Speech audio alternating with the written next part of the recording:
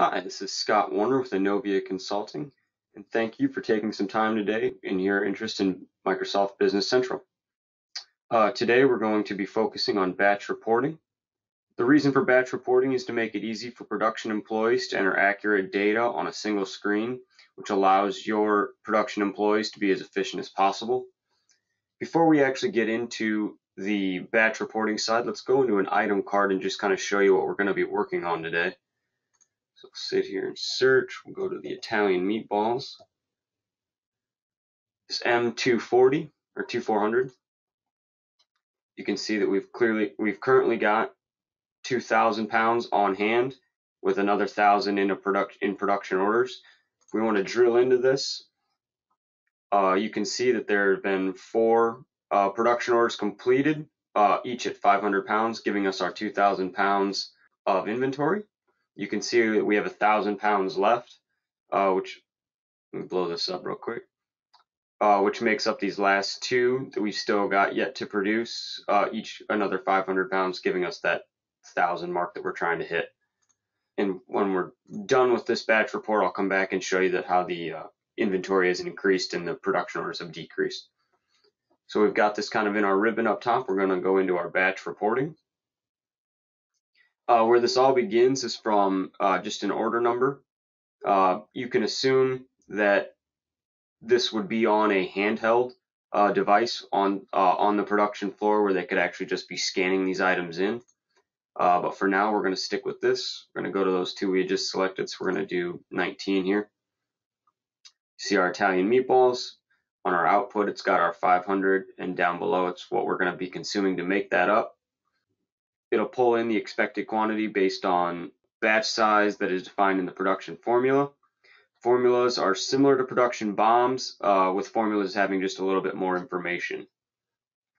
In this case, we're making meatballs by the pound with a capacity of 500. Underneath, like I said, it pre-populates under the consumption, shows your expected quantities.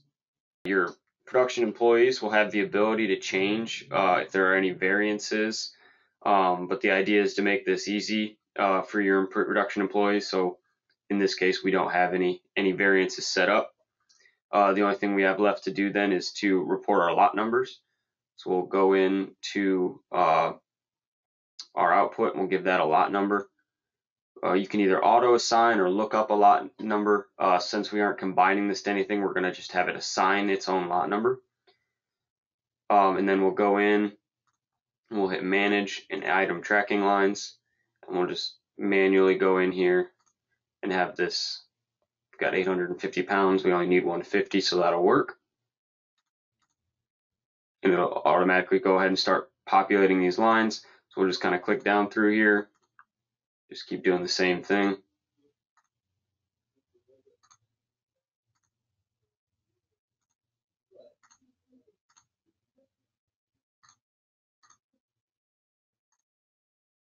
Again, assuming this would be on a handheld, this would be just a quick scan of each one of these to add its own lot number in.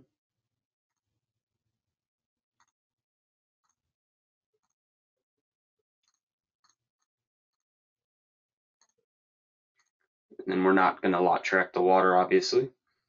So with that, we're all set. Everybody's got their own lot numbers. Our output's going to have its own lot number.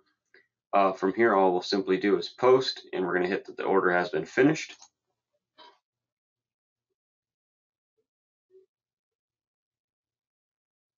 Just like that. We're done there. This brings us back to our home screen. If we want to look up our finished good item or finished production orders,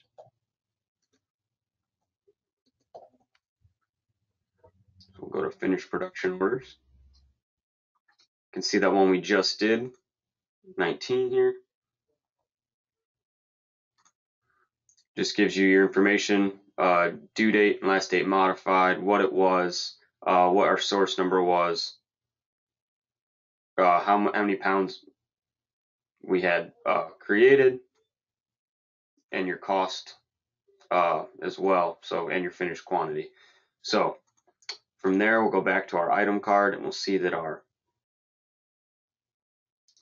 inventory has changed. go to our Italian meatballs, 2,400. You can see now that we've got 2,500 pounds with only 500 pounds left on our production order. Drill into that, you can see our latest one is up there, 19 here with another 500 pounds. So with that, that is batch reporting in a quick video. Thank you again for your interest in Microsoft Business Central, and have a great day.